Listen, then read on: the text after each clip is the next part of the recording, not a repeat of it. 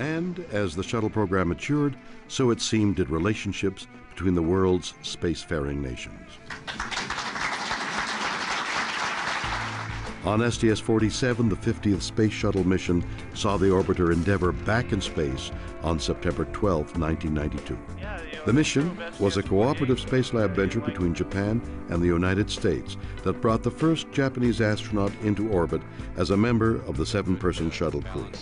The Space Shuttle has launched people from different nations around this world that used to feel they could never, ever work together. And it has ushered us from the Cold War to this really cooperative space program that we have with our international partners, including the former Soviet Union. Regardless of what language you speak and love space, and that's pretty cool. We have a lot in common with engineers and scientists around the world, and that's kind of fun to work in a program like this. On February 3, 1995, Eileen Collins, the first woman to pilot a shuttle, was at the helm as Discovery gave the U.S. its first up-close look at the Mir space station. Collins flew the shuttle through a series of intricate maneuvers, approaching within 37 feet of the Russian spacecraft, and later performing a fly-around by hand. And liftoff of the Space Shuttle Atlantis on a mission that will herald a new day of international cooperation in space. 4 months later, on June 27, 1995, Shuttle Atlantis would lift off from the Kennedy Space Center to begin STS-71, the U.S. space program's 100th human space mission. It would take 2 more days before Atlantis caught up with and performed the first shuttle docking with the Mir space station. Houston, Atlantis, we have captured. Orbiting 220 miles above the Earth, a most unique and historic celebration took place. As the Mir space station welcomed its first American guests, cosmonauts and astronauts together broke figurative bread, tortillas and fruit to be exact, in a renewed spirit of cooperation. Together, Shuttle and Mir formed the largest flying spacecraft the world had yet to see. It tipped the scales at 250 metric tons, more than 500,000 pounds. Between 1994 and 98, the Shuttle Mir program would involve 11 shuttle missions, including in 1996 STS-76, which began a continuous U.S. presence aboard the Russian space station with a visit by Atlantis. Barely fluent in Russian, astronaut Shannon Lucid, a biochemist, embarked upon a mission that would dramatically enhance our understanding of life in space. When she finally landed at Edwards Air Force Base on Shuttle Atlantis, she held the female space endurance record for spending 188 days in orbit. A hero's welcome was in store. I'm here to say welcome home to Shannon Lucid. By the time Shuttle Mir ended with STS-91, 7 American astronauts had completed extended stays aboard the Russian space station. Tatiana Mativa, who I became very good friends with, and I remember us sitting in Red Square having dinner together with a full moon, and remembering when I was a child all those parades, those May Day parades with the tanks going by, and here we were sitting there having a nice dinner under the full moon and with a lot of friendship. So it just goes to show how space can unite people, and that's I think one of the biggest benefits. 8 cosmonauts had flown to Mir on the U.S. Shuttle, and NASA astronaut Norm Thagard had become the first American to fly there or anywhere aboard a Soyuz spacecraft.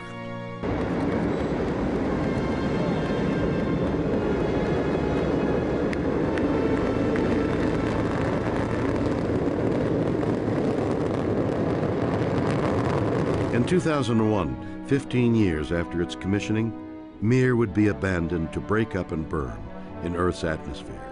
By then, the process of building upon Mir's legacy of international cooperation in space had already begun.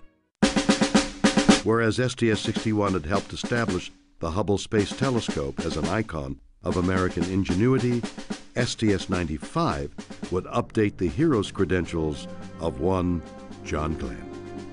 On October 29, 1998, almost 37 years after becoming the first American to orbit the Earth as an original Mercury 7 astronaut, Glenn, now a 77-year-old former U.S. Senator, made his return to space. In contrast to his first flight, a 3-orbit, 4.5-hour foray inside the snug Friendship 7 capsule, liftoff of Discovery with a crew of 6 astronaut heroes and 1 American legend. STS-95 would take 8 days and circle the Earth 134 times. My main reason for being on that shuttle flight was to do research on aging. I was 77, we went up, and you know, NASA has charted some 52 different changes that occur in the human body when you go into space for a period of time. And several of those are very similar to what happens to the natural process of aging right here on Earth. Body's immune system changes. You get less resistant to disease and infection. The body's ability to absorb protein back into the muscles changes for the young people up there and for elderly here on Earth. The objective was to take those things that are the same and see if we couldn't find any differences between my experience up there and the younger people I would fly with the idea of finding in the human body what turns these different systems on and off. If we could do that, we might be able to make it possible for people to stay in space longer without harmful effects, and maybe cut out some of the frailties of old age right here on Earth. I really was happy to be assigned to that flight. In an interesting twist of fate, astronaut Glenn not only inspired both the young and old around the globe, but also a fresh political science and economics graduate, Lori Garver, the 18th Deputy Administrator of NASA. Having the ability at NASA to fly him again in space after his first flight was something we, I think, gave the nation, and it really helped explain what we were doing on the space shuttle. John Glenn was very, very focused on doing those experiments for both, I think, the older generation, but he was also an inspiration to people growing up. Discovery carried a variety of payloads and research experiments. Arguably, the one most valuable was Glenn himself. Not only did he provide first-time data on what spaceflight might do to the body of a septuagenarian, Glenn also renewed the interest of the nation and the world in America's space shuttle program. While the program had and continued to successfully deploy and service science probes and satellites, as well as conduct on-orbit research, the space shuttle undertook a new long-range task perfectly suited to her specialized capabilities. You've got a spacecraft that can carry at least 7 people into orbit, and with those 7 people, you can do a huge amount of work. One mission, you can do multiple EVAs, you've got multiple crew members, you've got a huge payload, just all kinds of capabilities to be able to construct and build bigger things in orbit. Less than 2 weeks after Glenn's return to Earth, a Russian Proton rocket departs the Baikonur Cosmodrome in Kazakhstan, carrying the Zarya module, the first component of the new International Space Station. Liftoff of the Proton rocket and the Zarya control module. The International Space Station is underway. 2 weeks after that, Space Shuttle Endeavour follows up with delivery of America's Unity module, the second piece of this largest space station puzzle ever to be constructed. Houston Endeavour, we have capture of Zarya.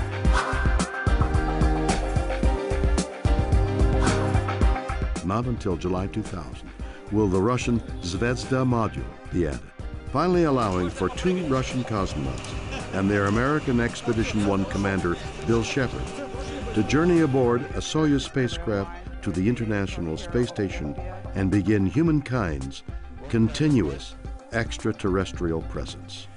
Across the world, people are very, very interested in and delighted by the International Space Station and the science that has taken place there. Since only an orbiter's payload bay could hold the station's largest components, the multi-year, multi-mission building, outfitting, and servicing of the ISS with cargo and crew would become primarily a job for the shuttle. Amid these dynamic station-building missions, one seemingly simple and relatively uncomplicated flight would prove problematic and threaten the very future of America's human spaceflight program.